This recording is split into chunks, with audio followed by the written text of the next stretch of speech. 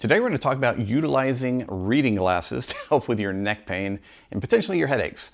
Now that may sound a little bit weird, but I want to go through this with you very quickly so you understand the rationale.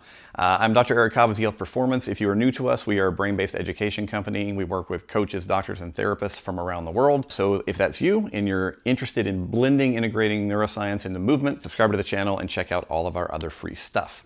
Now, one of the things that's really interesting, back in 2010, some studies came out looking at what was fairly obvious to most people, which was if I spend all day looking at the computer and I'm doing a lot of what's called near work with my eyes, and I'm trying to focus and focus and focus over hours, people would often complain about increased tension in their head and neck, particularly their shoulders, their trapezius muscle, and headaches. So some researchers started looking into this and they said, well, is there actually a connection? Well, now here we are about 14 years later, and we know now that definitively there is a functional connection between what are called the ciliary muscles, which are muscles within our eyes that adjust the shape of our lens, and trapezius muscle activity. Basically, it kind of works like this. Whenever we are looking at something up close, particularly for a prolonged period of time, and we're not taking all of our vision breaks and doing our 20-20-20, all the stuff that we talk about in a lot of our other videos, over time, the contraction, the ongoing contraction of the ciliary muscles to allow us to keep an up-close focus or a near focus causes tension in the trapezius muscle, because as we fatigue,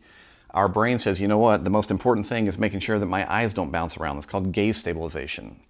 And so what will happen is that increased tension in the trapezius will begin to occur reflexively in order to keep your eyes stable on the target and hopefully make things not blurry. Now, why that's really important to know is a lot of us spend a lot of time in front of the computer. And in fact, over the last couple months, I've been doing a ton of computer work because we had our fall prevention course that came up, and we just did a webinar. So I spent a lot of time working on slides and other stuff to update some material.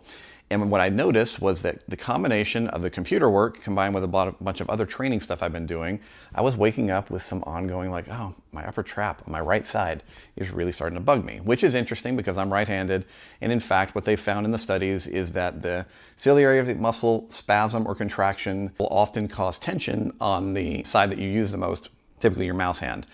So it all kind of fit. And I realized that I was doing some of the rehab on myself, and it's something I'd never really talked about. Now, what I'm going to tell you to try is going to require you to either dig into your drawer and find them, or go to someone's house and steal them, or go to the pharmacy and buy them, but you're going to need some reading glasses. Now, what we're going to do with the reading glasses are typically designated with a plus sign in front of them. The plus means that if I have something up close, I'm going to get a little bit of help to focus on that up close. Now, what we're going to use them for is the opposite, because what we really want to do is we want to take those ciliary muscles that are currently working really hard to focus on something up close, and we want them to relax. And so what I have found, this is, again, there is not a single study I've ever been able to find on this approach. This is just something we've experimented with for about 7 or 8 years based off the neurophysiology of this, is I'm going to put the plus lenses on, but instead of utilizing them to read something, right? I'm back on my computer or whatever. The idea is not to use these to make the image here more clear. Instead, it is to be able to, within your house, put them on and then look at something far away. Maybe I'm looking at my television, or I'm looking at a window, something that's maybe 20, 30 feet away. But what happens is when I use plus lenses and I focus then on something further away, it has the potential to disrupt or break what they call an accommodative spasm. The accommodative spasm is basically the ciliary muscle getting really, really tight and kind of getting stuck in that position due to overuse. So what I would have you do is, first of all, get an idea of your neck range of motion. You know, your lateral tilting. Lateral tilting is usually problematic in rotation whenever the trap is a problem. You can also press into the side that's bugging you. Then you're going to take your plus lenses, you're going to put them on, and you're going to look in the distance.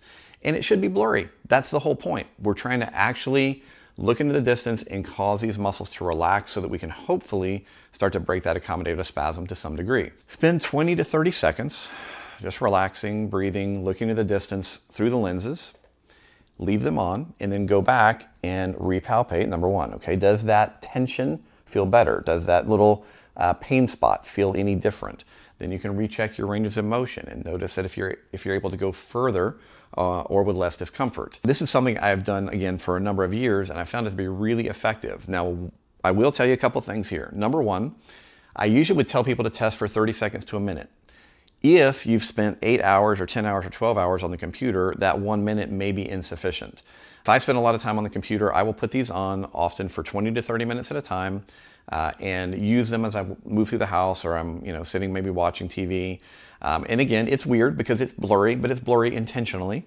So this is something that you have to play with in terms of time, but if you do it somewhat regularly, it can often be incredibly powerful for counteracting all that tension that builds up in your neck and shoulders, and even potentially the headaches that occur from prolonged computer use. This does not negate all the other stuff that we talk about. You need to take frequent breaks, you need to blink, you need to look in the distance. This is really a little bit of a substitute for getting outside and taking a walk for an hour and letting your eyes relax. But it is fast and it is often extremely effective for a lot of people. If you have astigmatism or you have other issues with your eyes, that can disrupt this effect to some degree. So if you have eye issues, obviously we're talking about using lenses, so you need to run this past your eye care professional. But it is something, as I said, we've seen a lot of success with over time. And since I've been using it on myself, I thought it would make a good reminder for you for the week. All right, so again, plus lenses. In general, when you look at the research, they typically will have lenses that are about +3. I usually use +1.5 or +1.75, which is what these are. If you really get into this, you can buy a set of them for about $3 on Amazon, and you can just test the different ones to see how they affect you. But those are going to be your general guidelines. As I said, make sure to run it past your eye doctor.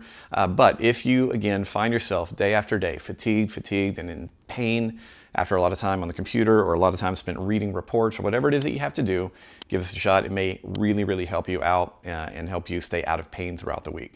All right, so enjoy and let us know how it goes for you.